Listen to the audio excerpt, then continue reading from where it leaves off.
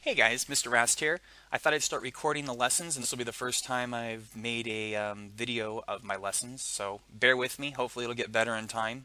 But for now, we're going to start off with the first topic that we did in class this year, and that's data analysis. I thought I'd record them so that people that are absent can figure out what was going on in class, and people that were struggling can get some maybe reinforcement watching these videos. So let's start here.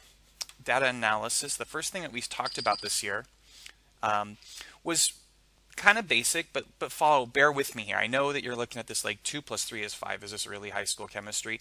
Yes, it is, but bear with me. We know that 2 plus 3 equals 5, and right now this equation is written to solve for the 5, correct? How could I rearrange this equation to solve for the 3?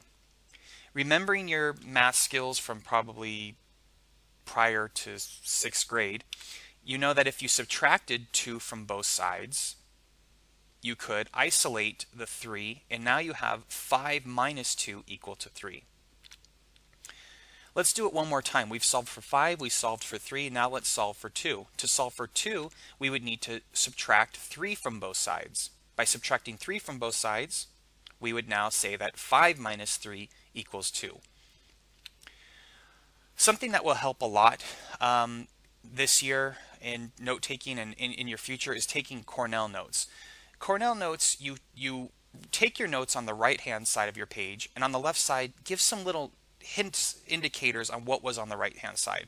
This way you can fold your paper, maybe cover it, and not look at your notes, and write something on the left-hand side that would clue you in to what you wrote on the right-hand side. For instance, an example using numbers to rewrite 2 plus 3 equals 5 for the 2 and the 3 value. If you wrote that on the left-hand side of your page and then covered the right-hand side, you could kind of review your notes without staring directly at the answers. Now let's look at the point. Why did I bring this up? Well, we knew that let me look back. We knew that 2 plus 3 was 5. Now let's use something more abstract. A plus B equals C. It's the same thing as 2 plus 3 equals 5 in that we have an equation here. And so if we say A plus B equals C, we have now solved for C. And doing the same exact thing that we did with the numbers, we could rearrange this equation to solve for the B. So solving for B, we would subtract the A from both sides. So subtracting the A from both sides would isolate the B, and now we could say C minus A equals B. And now see, it's a little bit more abstract here. When we use the numbers, we knew it was true because I used small numbers that was easy to deal with. But sometimes when we start in chemistry, we start using symbols and things like that, and people get confused. You know the basic math, but sometimes people get a little bit confused from their basic arithmetic. Finally, let's resolve this for A. To do that, I would subtract B from both sides. Subtracting B from both sides, we could say that A equals C minus B. Again, if I was going to put this in Cornell notes, which I want you guys to do this year, so that you can review your notes without staring at the answers, write something on the left-hand side that will remind you of what you took notes on the right-hand side. So solve for A and B in the equation A plus B equals C. So you're just going to add and subtract things from sides to isolate the values that you need.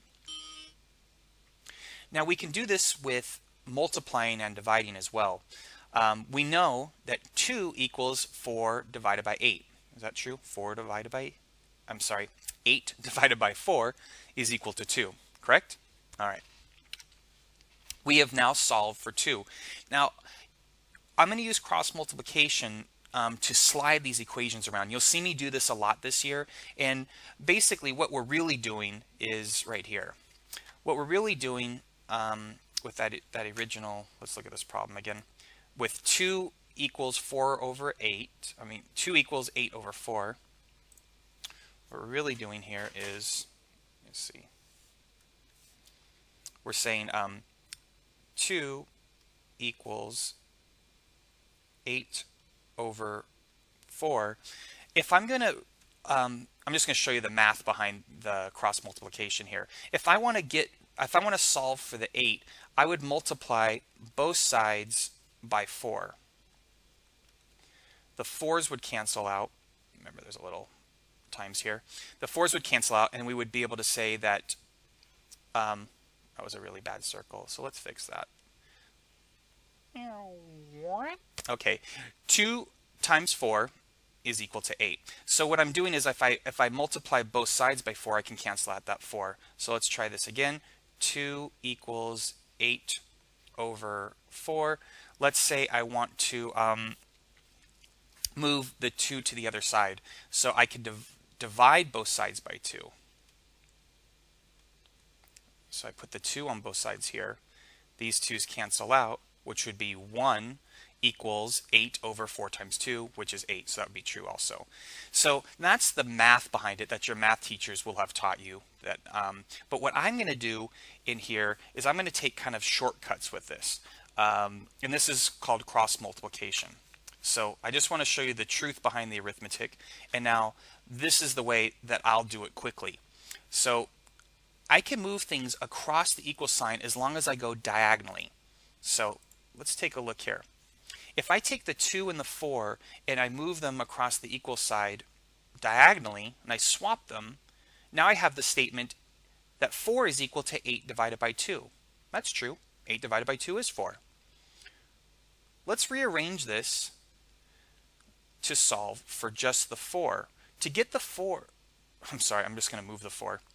If I just move the 4, right, just moving the 4, move the 4 up, then I'm stating that 2 times 4 is 8.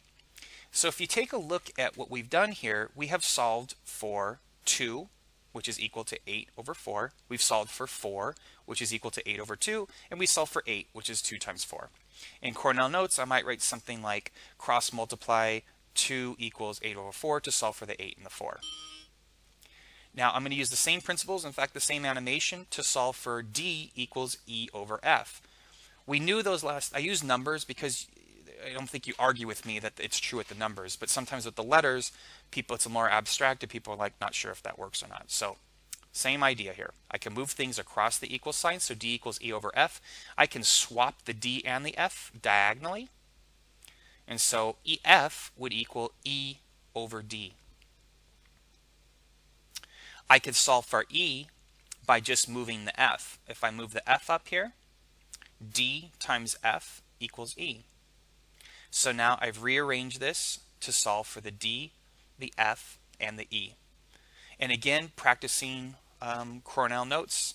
I'm just modeling this Cornell notes for you on this first lesson from here on out. Hopefully you understand it. I would like you guys to do this for the rest of the year. So anyways, you would write something on the left side that cross multiply D equals E divided by F to solve for the E and the F. Okay.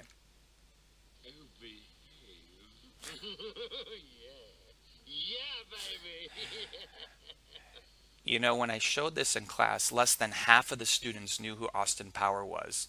Austin Powers. So obviously Austin Powers on here because I'm talking about powers now, but boy, I'm feeling old quick that people aren't familiar with Austin Powers. You gotta watch the movie, kids. Okay, so anyways, dealing with powers. 3 squared is equal to 9. So now I'm going to try to isolate values when we're using exponents or powers. So to isolate the value that is squared, you need to square root both sides. So follow along with me here.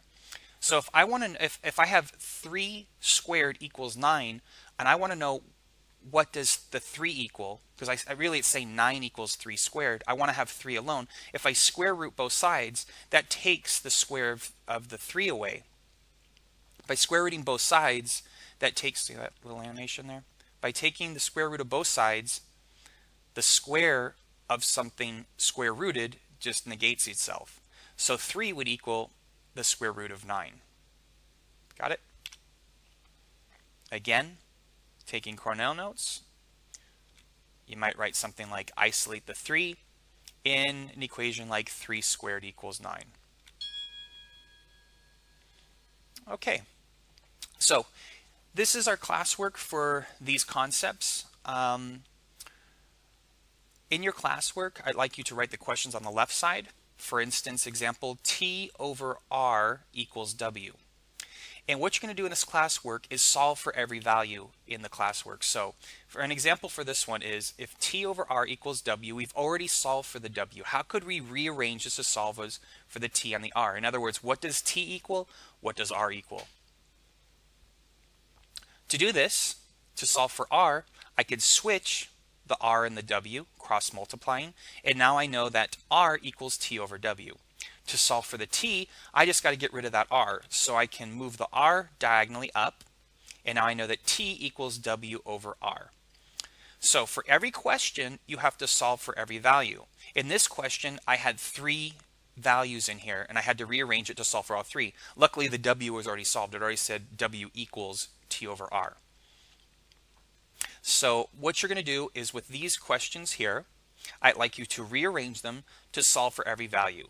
So when D equals E times F, what does the E equal? What does the F equal? And number 2, G equals H squared. What does the H equal? Look back at good old Austin Powers. He'll help you out with that one. A minus B equals C. I want you to tell me what A equals, what B equals. When questions like number 4, I've got a W, X, Y, Z. I need you to solve for all 4 values. So there's going to be 4 answers to this question. Just like in number 6 and number 7, there's going to be 4 answers in those questions. So review those tips that I gave you, and I know it seemed very easy at first, but believe me, people get tripped up on this. So use that arithmetic wisely, and good luck. Let me know if you have any questions, and I'd be happy to help you guys.